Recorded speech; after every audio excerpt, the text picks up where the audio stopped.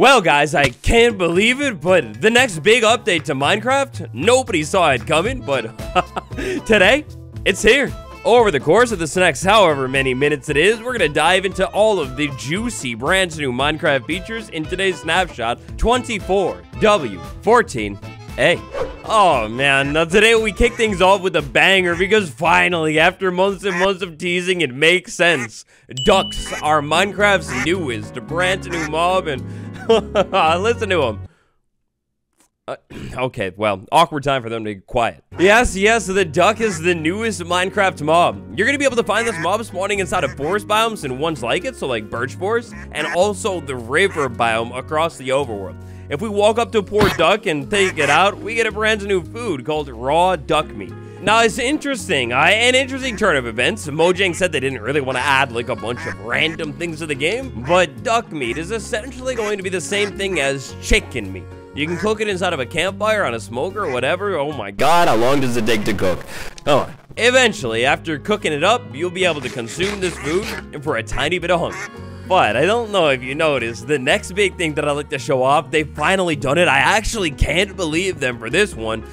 So lately, with Minecraft 1.21, ever since really the addition of the maze, but also ever since the introduction of Minecraft in general, people have always wanted more, and they've finally done it, except kind of strangely, not really in the way that we meant. I guess we should have been more specific, because they've added more tools to Minecraft. However, they're just like different wood variants of the tools. The wood set of tools that nobody touches, so alright. Ambiance. If ambiance is what you're looking for inside of a Minecraft update, look no farther, because yet another real-world mob has made it into the game. Do you hear that thing? Look at that thing, it's adorable, and oh my god, that thing has so much energy too. The brand new deer mob that you'll be able to find spawning inside of the forest biome. So the deer mob, as you can tell here, it's a little bit shy. Kind of just like in real world, if you walk up to the deer, it's going to like kind of like panic and basically try and get away from you. I like the realism. I think it's really cool, but it's an interesting choice of them to add deer to Minecraft. If we're able to like catch up to the deer and swing our sword at it a couple times, we'll find that it has surprisingly, well, like a lot more health than you would think. Unlike the duck, if you take the deer out, you just get raw beef, which I'm not sure if that's really how that works. Now, very strangely, quite mysteriously, the changelog also states that one should be cautious when encountering the deer in the dead of night. I've tested this out for quite some time now, a couple hours actually, and I can't figure it out. I don't know what it really means, but it's very ominous, and occasionally you check that out, it plays a really creepy sound too. Ah, yes, more armor. The Minecraft 1.21, the Trial Chambers update, it's all about combat, and alongside combat armor is a gigantic component of the update as well. This new armor set is so clean looking, like I'm fully suited up protected. It's called a Sasanian Kafarak helmet. Sasanian Kafarak body, and then finally some boots right here. It's missing leggings, but maybe that's because like aesthetically the chest plate kind of hangs down onto the legs as well, so I don't know, maybe they want to try something different with it. Now, not only aesthetically is this stuff so cool looking, but also actually mechanically, like statistically, this stuff is as good as netherite, or like just about as well. Oh, but just you wait, there's more, because we also have some other interesting new pieces of armor as well. This helmet right here is called the Varadgian Guard helmet. I'm not sure where they're getting these name ideas from, but I mean, it's another armor set that goes hard. The rest of this armor, interestingly, I guess they're inspired by like ancient Greece or something. Maybe you're playing a bit of Fortnite lately, the devs or something, because this armor is called Spartan armor. This other set of armor, it looks so good. If my eyes were set a little bit like farther down on my head, it would look even better, but like, it's cool looking. If one was wondering where one could go about to get this armor, well, of course, it's straightforward. It's brand new Trial Chambers loot. it's going to drop each piece 5% of the time. With odds like that, collecting the full set, I mean, that's going to give quite a good use to actually going out to your world and finding the trial chamber, exploring it, and taking it on. Up until this point, I was kind of honestly just feeling like, what's the point with the trial chamber? Like heck, even in a single player solo setting, the mace is really overpowered, but there's like no enemies where I actually need to use the thing, and they already deconfirmed a boss for 1.21 as well. So literally, kind of almost, what's the point of the whole update? Well, haha, not any longer. Name tag tricks, little Easter eggs. Not only the Minecraft community, but literally everybody in gaming loves a good Easter egg or two. However, Mojang, on the other hand, no, it doesn't seem like they care about him anymore, unless you are this brand new snapshot. We have a small pig right here. We go ahead and walk up to the pig and look at this, a trip back into time. Give it a golden apple. So not technically like a name tag trick, but like similar, right? It's an Easter egg. Anyways, you give it a golden apple and it turns into the long removed pigman mob. OG Minecraft players will remember that this was a mob, a thing inside of the game for a little bit of time, and it's so funny. Like, it doesn't really do anything. It just walks around and it's like, whatever, a pig, man. But I mean, it's hilarious. I love it. It's just like this small attention to detail with this stuff. It's so fun. I am so happy that Mojang isn't overthinking every feature again. Like, finally, we could just have a small Easter egg where we can, like, you know, kind of add a little bit of personalization to our base. Maybe you get these things, give them names like George and Robert, and yeah, they just live there. It's cool. Ayo. So far, if you're enjoying this video, this is a quick reminder to tickle that like button down below this video. Please. Thank you. Alright, now next up, they've done it. I don't want to lead you guys wrong or nothing, but stay calm. They've finally done it. Low-key, or maybe high-key, I mean, right? Like, this update, the snapshot, is one of the biggest ones of all time. Our journey today is going to kind of begin inside of the ancient city. We need to look around and maybe not set off the screaming shriekers and get the darkness. In fact, I can't see anything. We need to look around inside of this city. Look left and right, center. We got to find the Echo Shard, and then we got to come here with a netherite ingot as well. So you're like all over the world.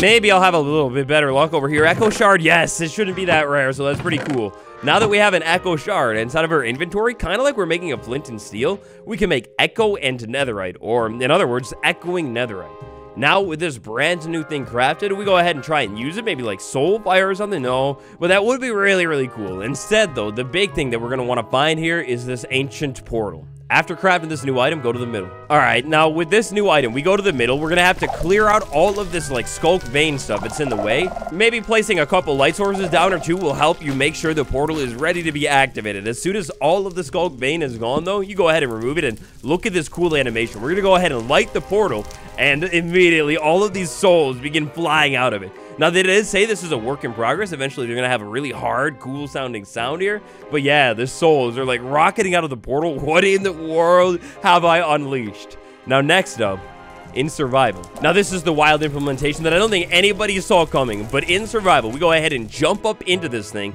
Brand new dimension. The 4th dimension is added to Minecraft. However, it almost seems like a joke or something. Like, immediately you're sent into this dimension. It looks very similar, and there's a new portal, and that thing is unlit. However, this is basically the underworld of all demons. Oh, it's bad.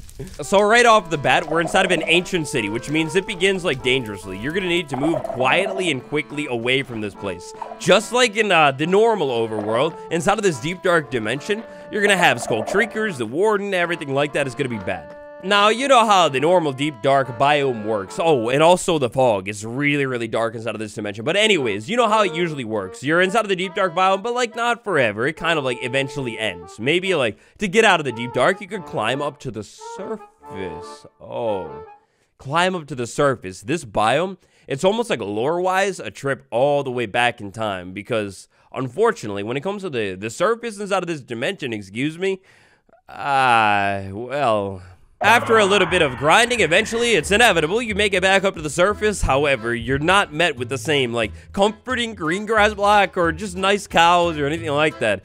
Right now, it's a little bit of a blank canvas with just like skulk things all over the place. They did say more stuff is going to come to it soon, including one of the mobs we're going to take a look at later in today's snapshot. But wow, it's basically like something went wrong inside of this dimension. They trapped it inside of a portal, and what in the world have you done by unleashing it? We go ahead and travel around it. We do have, like, water forming inside of this biome, or dimension, excuse me. But, yeah, aside from that, it's basically that's it.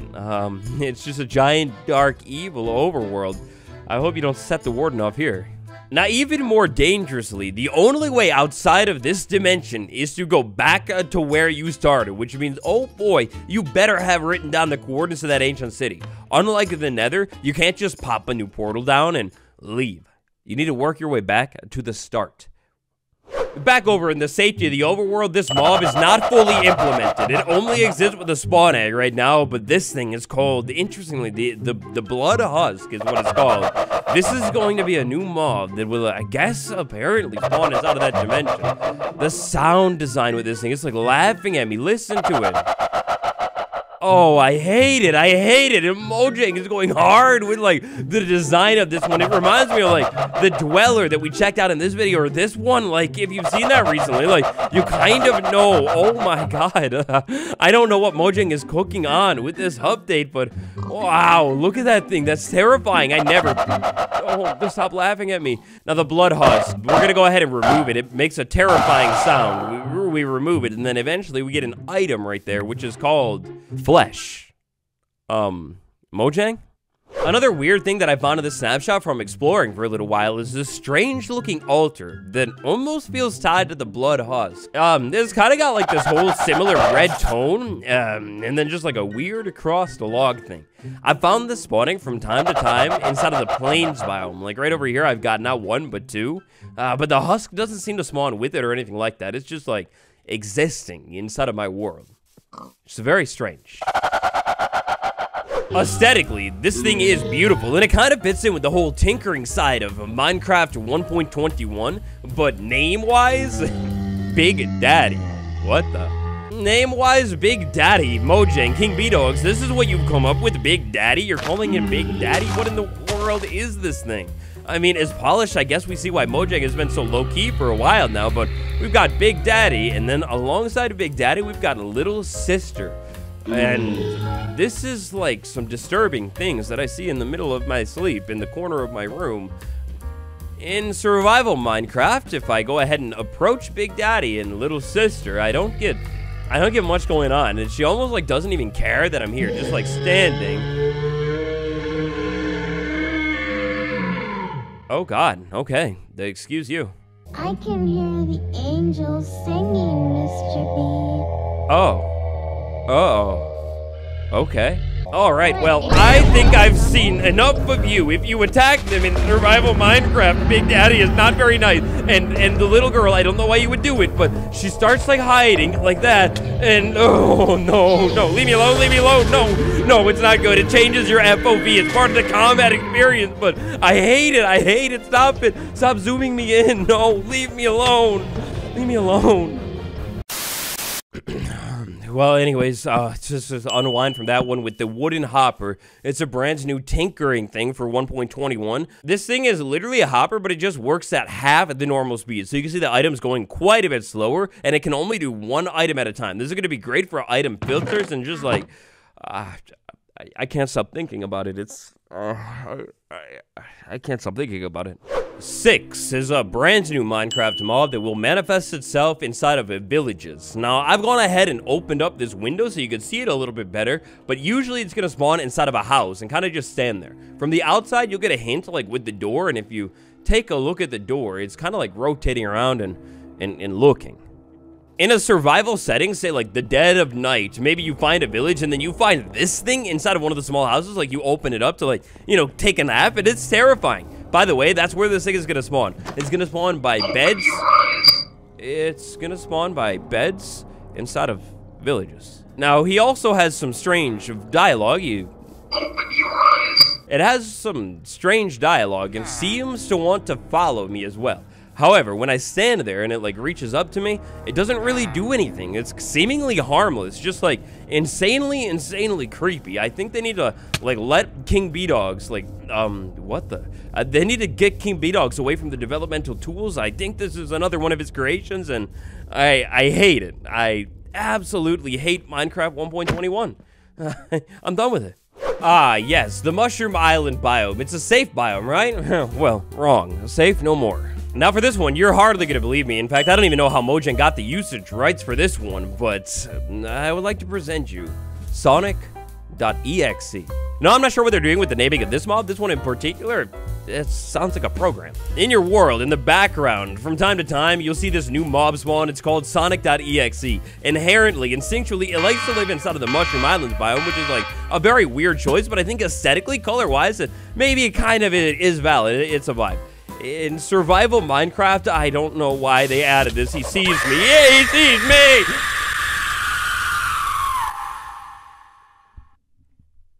He sees me. You know, I don't even care anymore. Whatever, that wasn't supposed to scare me anyways. Also, as part of this update, Minecraft is adding Mr. Beast to Minecraft. He'll spawn inside of your world and actually just walk around and give you a random challenge. Like, lock you inside of a room for 100 days for like 3 or 4 emeralds. Anyways, I gotcha. Check the calendar and I'll see you tomorrow. Goodbye.